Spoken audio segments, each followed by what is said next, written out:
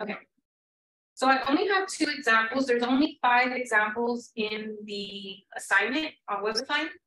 And I did cover 2 of those examples in the videos. So you should be able to follow along with those a little bit. There's one other problem that's in the homework set, which is cosine, right? I did sine in the video, but I didn't do cosine. And I cannot do that problem because there's nothing red in it at all, okay? Which means it's not algorithmically generated for each individual student. Everyone's got the exact same problem. And if I do that problem, then I'm doing the problem for you, right? So I want you to try to kind of use the guide from the SineX and then try to translate that over to when you do the problem on your own with cosine, okay? So just try to use that example too for that problem that you see in WebAssign. But I did see this one in the homework, which is not one that we have covered so far, okay? So I wanted to make sure we went over a problem kind of like this. And I have another one that I selected, which was like a last problem.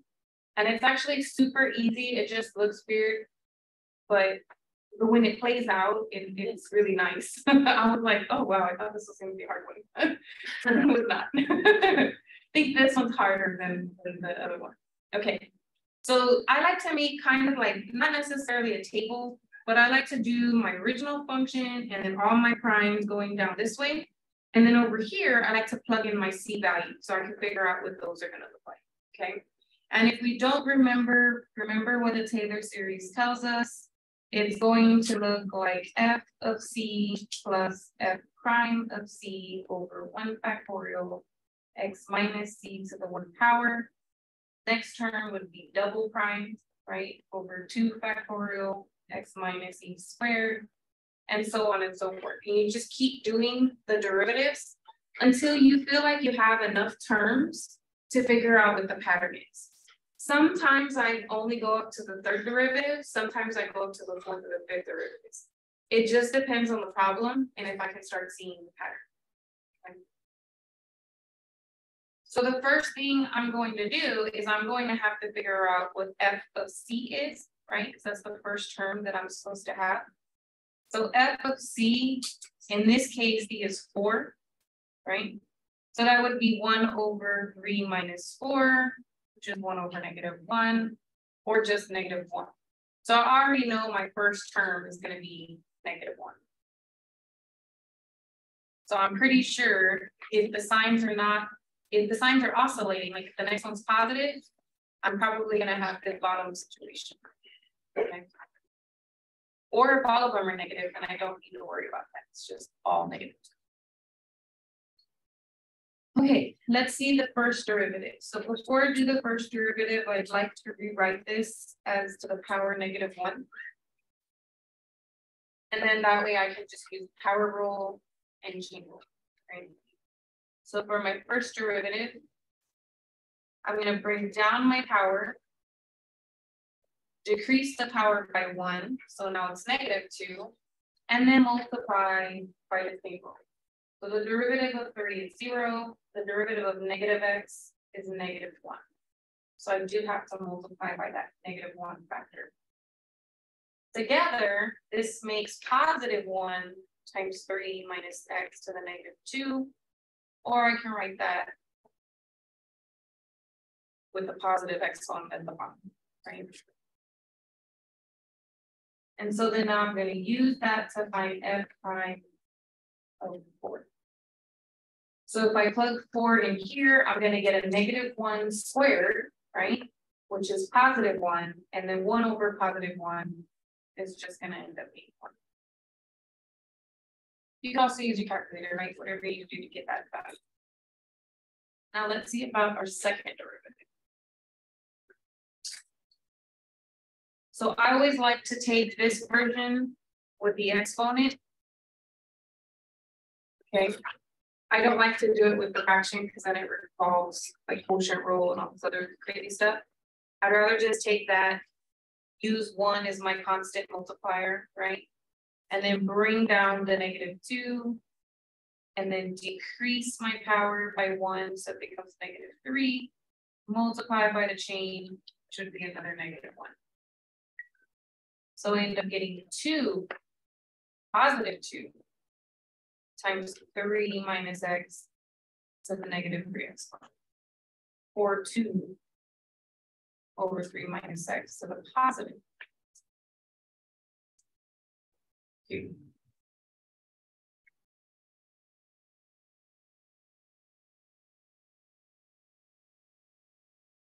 So what will f double prime of 4 be this time?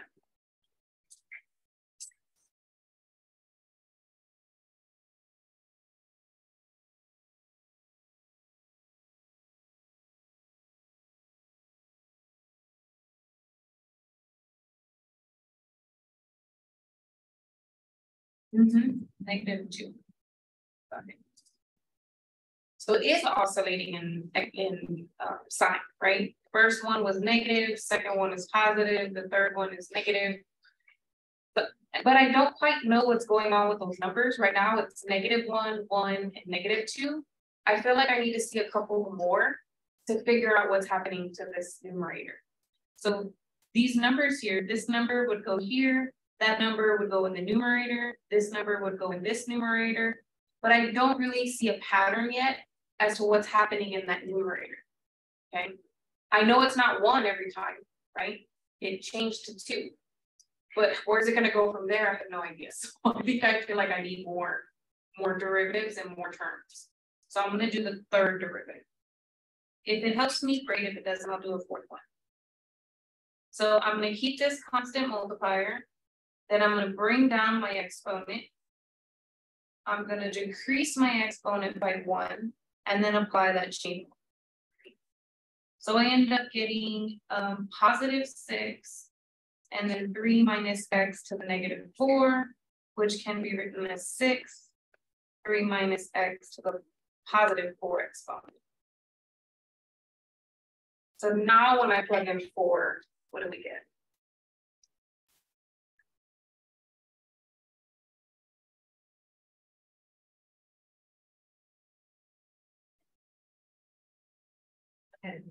Yeah, you probably did the fourth one, right? Yeah. This one is what? 6. Yeah. Okay. Now, does anybody know what's going on now? Can you tell?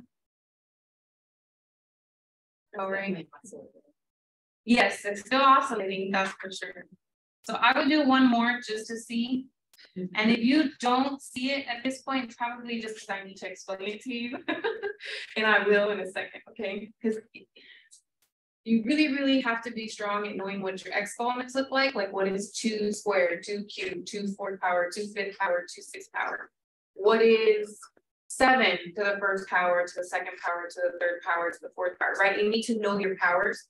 Not only that is you need to recognize your factorials. So what is 1 factorial, 2 factorial, 3 factorial, 4 factorial? And I'll let you know right now, these are all factorials. This is 0 factorial with a negative in front, 1 factorial with a positive, 2 factorial with a negative, 3 factorial with a positive, and I guarantee the next one's going to be 24, and not just because you said it. But let's see, constant multiplier, break down our power, because 4 factorial is 24. So that's why I'm saying I can kind of see the pattern here. Oh, and I need my chain rule. Almost forgot my chain rule. So that's positive, negative, negative, which is going to be positive 24. 3 minus x to the -5, which puts 24 over 3 minus x to the 5th. So when you plug in a 4 there, you're going to get -1 to the 5th power, which stays negative, right? So 24 over that -1 is -24. Okay.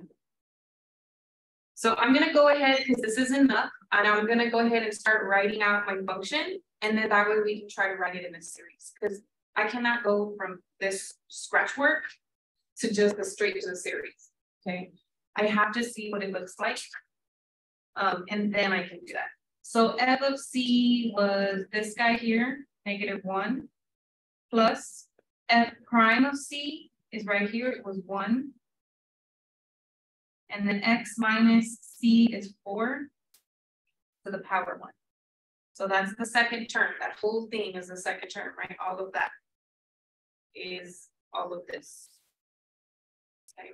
Now I'm going to move on to the second term. So f double prime, so not actually a plus, it'll be minus 2 over 2 factorial, and then x minus my c value squared. And I have a third and a fourth, so I'm going to continue the pattern, right? It's going to be this value, which is positive, over 1 factorial, 2 factorial, next is 3 factorial, x minus 4 to the third. Am I going to put a plus because the next term is negative, right?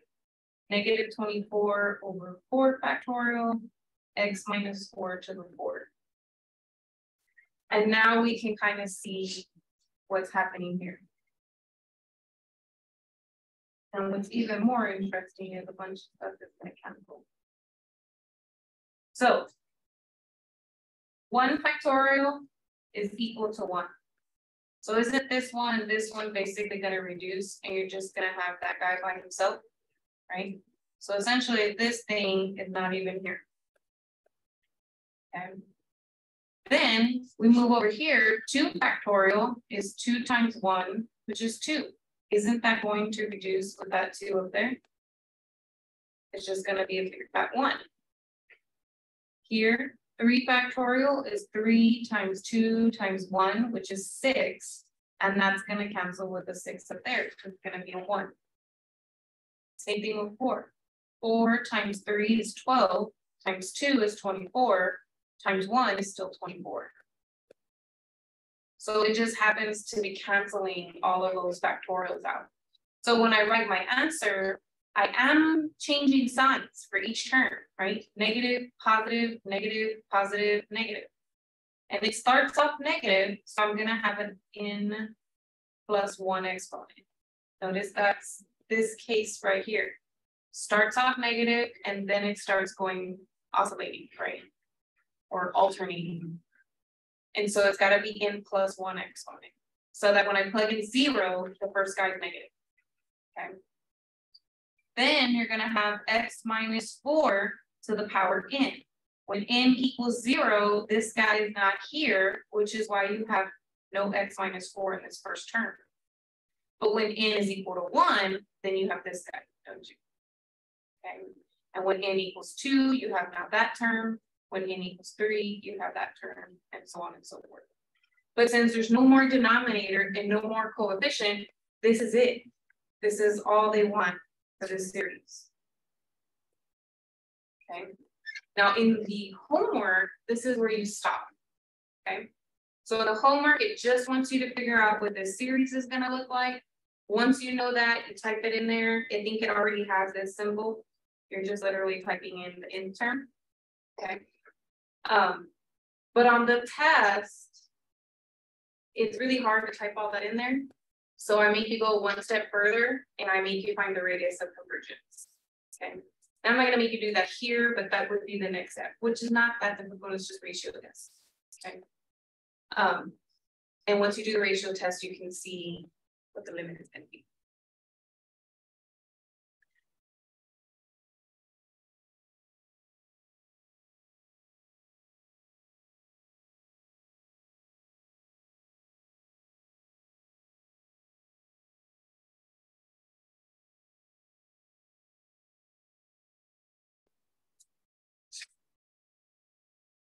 And just take as many derivatives as you need to start to speed that pattern, whatever's happening. And if you want, I can clean this up before I summarize.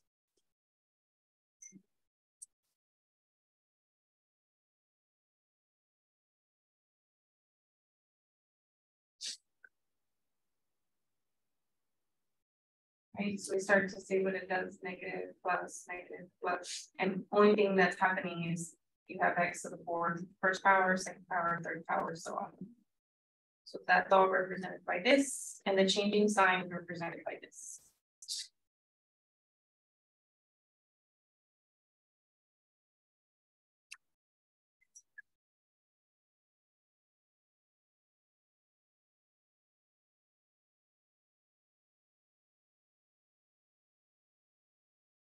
Okay, the next one, which I thought was going to be a crazy one, but then when I did it, it was not, is the last one in your homework. So yours might have a different number here, and it may or may not have a different C value. But I know the e to the x part is the same. That's for everyone, is going to be the same.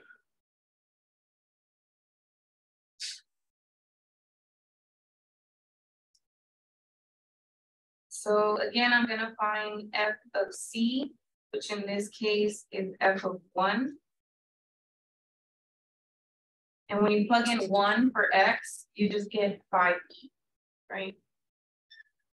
Now this is why it's easy, is because what's the derivative of 5e to the x?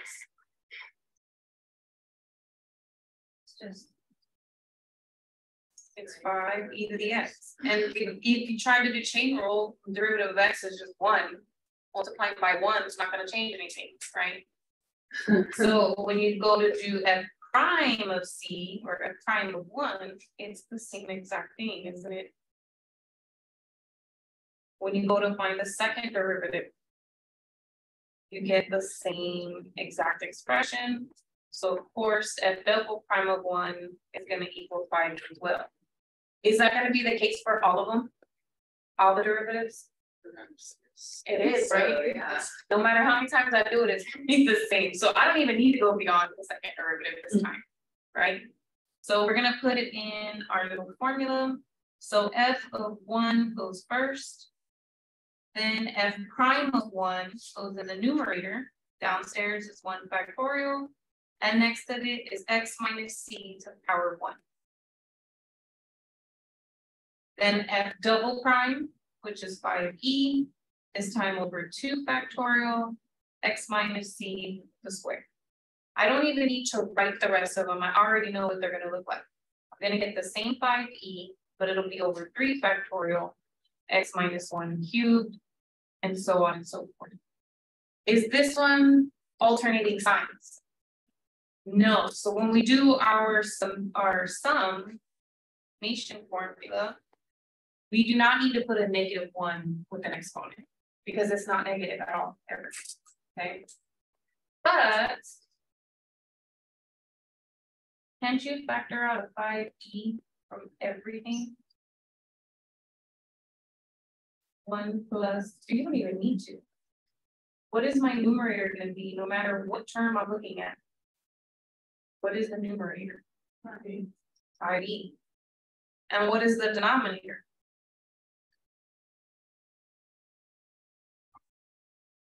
That one more. It is in factorial, right? When n equals 0, 0 factorial is defined as a 1.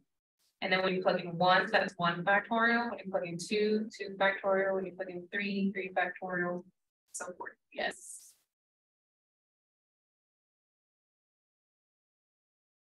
So you have to remember 0 factorial is defined as 1. And depending on your book, some of the books write 0 factorial here. And then some of them don't write anything because they know 0 factorial is just 1. Now for the x part, the x minus 1 to the power n, right? You have no x's here, no x minus 1's here. So when n is 0, that's why you don't have one in the first term. But when n is 1, you get this guy. When n is 2, you get this guy. When n is 3, you get this guy. Right? This is all they wanted.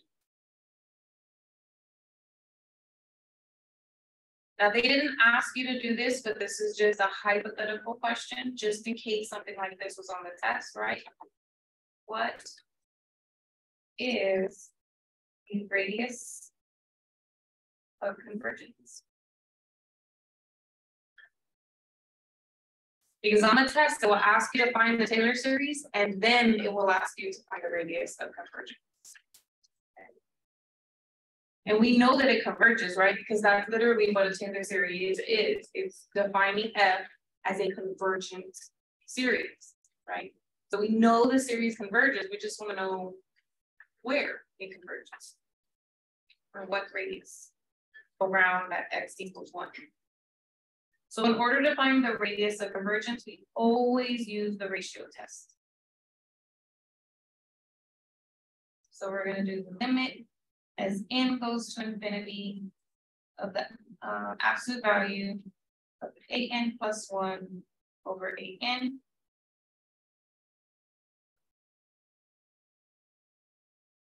So I'm gonna have 5e over n plus 1 factorial, and then x minus 1 to the n plus 1 times the reciprocal of the original. So n factorial on top, and 5e x minus 1 to the n at the bottom. Sorry, I got kind of cramped into it.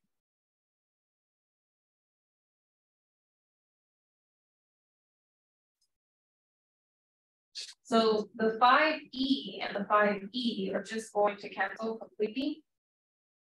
The x minus 1 to the n power is going to cancel this n power. And then remember, this can be written as n plus 1 times n factorial. So the n factorial part will cancel. So what will I be left with? X minus 1 on the top and n plus 1 at the bottom.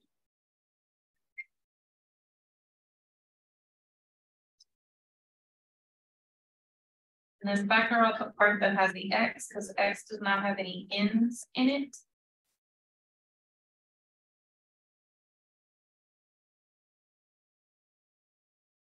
And what is the limit of 1 over n plus 1 as n goes to infinity? It's 0. It is 0. Does it really matter what x is? Anything times 0 is going to be what? It's going to be 0. Isn't that less than 1 for all n? Just FYI, that's math. Math notation, that means for all. So if you see that, it means for all. Sometimes you'll see people say for all, that means for all real numbers. And that shouldn't write in, it's for all x, right? It doesn't matter what x is, my limit is always going to be less than 1, which means that this thing converges for all x values, which implies that their radius is actually infinity. Because if it's for all x, it's all the real numbers, right? And there's no limit on x. Notice how in your series has n go from 0 to infinity, right? But they never say it means n is just going to be 0 or a positive number. There's never no barrier on x. X could be anything. It could be positive or negative. But it doesn't matter what it is because it will still converge.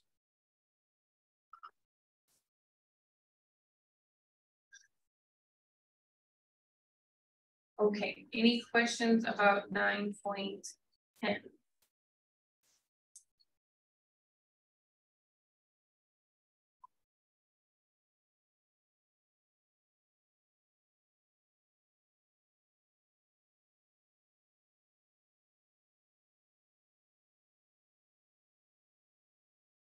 Okay, so the next thing that we have on the agenda is the review for the test.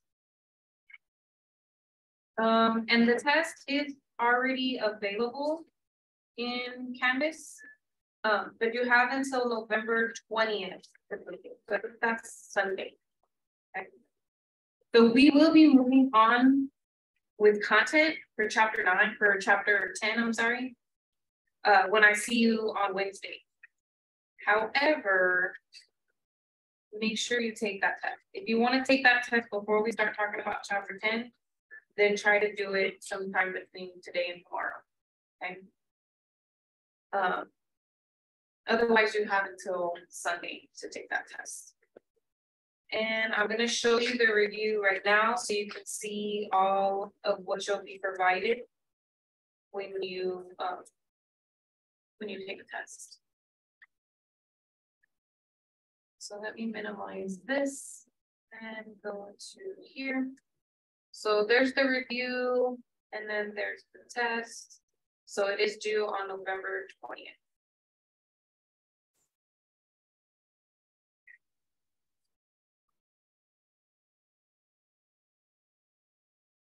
So you get theorem 9.2, which is just basically some properties of limits in case you forget anything while you're trying to find limits. Then what else do we get into? We talk about the definition of convergent and divergent series. So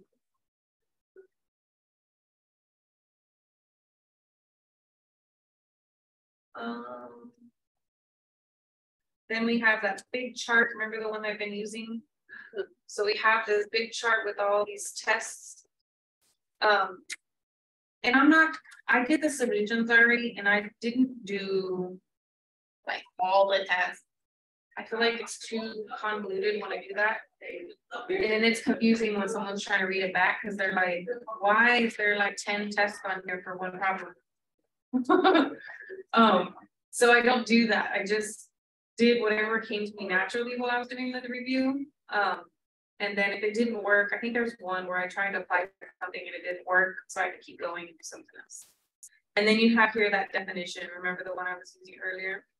So the first term is f of c, the second one is f prime of c times that. And it keeps going according to this. So if you're doing the first prime, it's in 1 factorial at the bottom and a 1 power, right? If you're doing the second derivative here, then it's 2 factorial with a 2 power. Third derivative would mean a 3 factorial with a 3 power, right? But this is your formula to get every single term for that Taylor series, okay?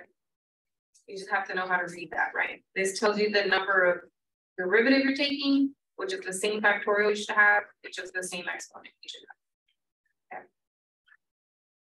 And then it's really a Taylor and a Maclaurin. When is it a Maclaurin series versus the Taylor series?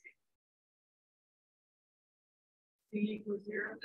It says that I can't highlight, but that's it right there, right?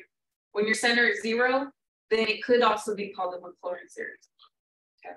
You could say Taylor series centered at 0, or you could say Maclaurin series and they know it's centered at 0. Okay. It's the same thing.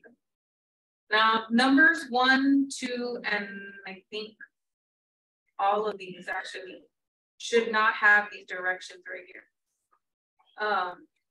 I think the only thing that it should say is the second sentence for problems 1, 2, and 3. So I did fix that on the test, but I think someone had already come in and done the review, and so I can't edit it once someone's already gone in there and clicked on it, even if they didn't even answer questions. The fact that they opened it, I can't go in there and edit it anymore. So it's locked, but for 1 through 3, when you're taking a test, it will not say state the test that you applied. Because those 3 problems, you're not applying a particular test, okay? And if you are, it tells you exactly which test to use. So for those, I think it's the first 4, we do not use, you do not use a test.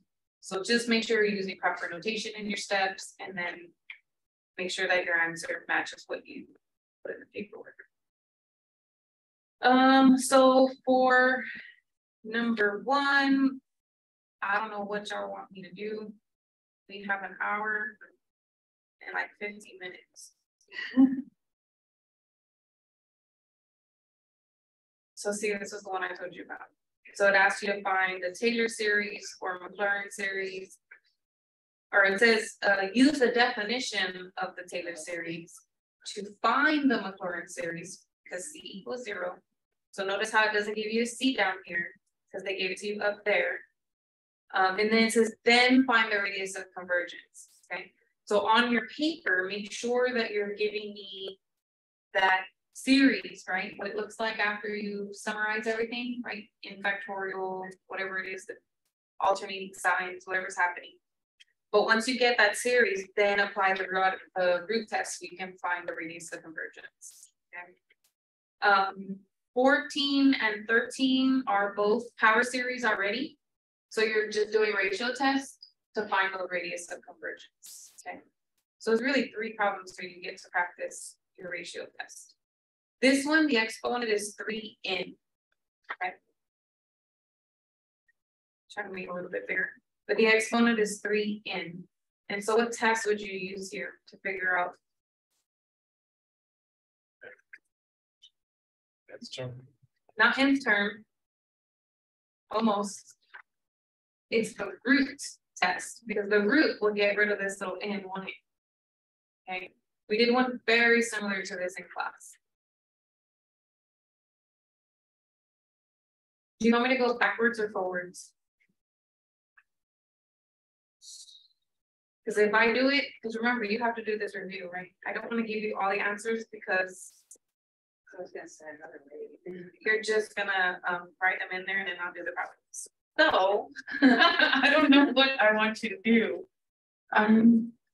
Is there anyone in here that you specifically want to see? I had one from my work Sure. on 9.9, number 4. What does it look like? It's a series, a power series. N equal to. I want to see if it's like any of these in here. F of x equals 3 over 2x minus 1, c equals F of x equal to what? 3 over 2x minus 1. And the center. Center is equal to. Oh, I know which ones these are. I don't know what I think.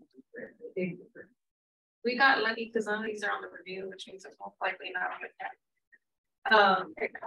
But this was the one where we had to manipulate them. So Yeah. the first thing that you want to do is rearrange this because the goal is to get 1 minus, or no, a over 1 minus r. And the r is where you want to have the x minus c. Okay. So you really want to have it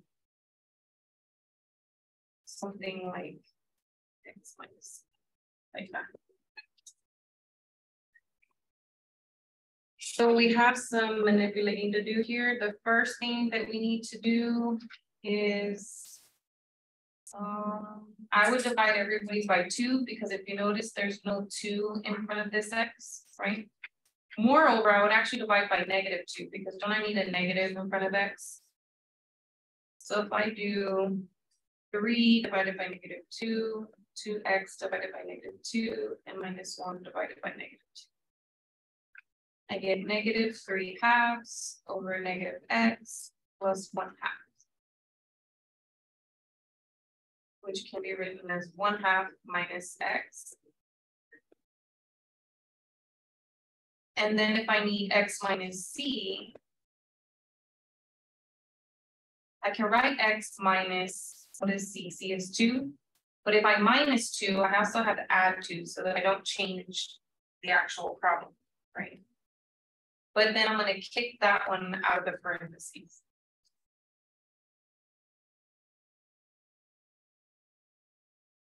So it'll be x minus 2, and then a negative and a positive will make it -2. And then I can combine these like terms. So that would actually give me -3/2.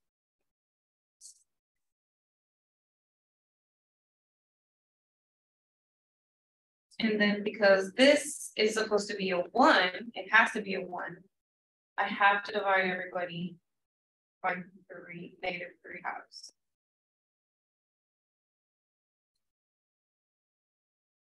That's going to make this term interesting. So I'm going to have +1, minus, and it has to be a minus. So that means this is going to be -2/3. X minus 2.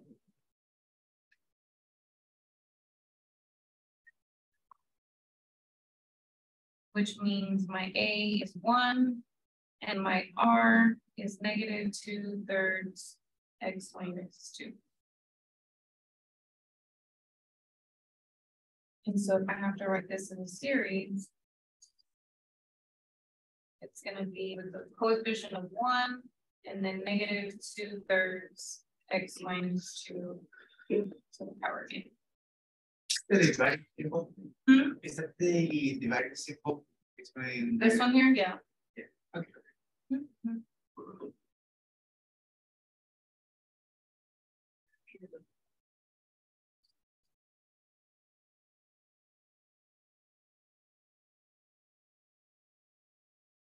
This can also be written differently, but I'm not saying you have to do this.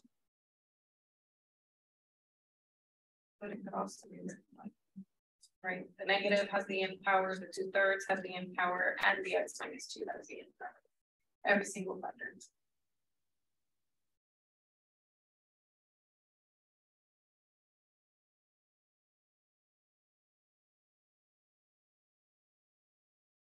What the sign should take this up. It should, if not, you want it like that.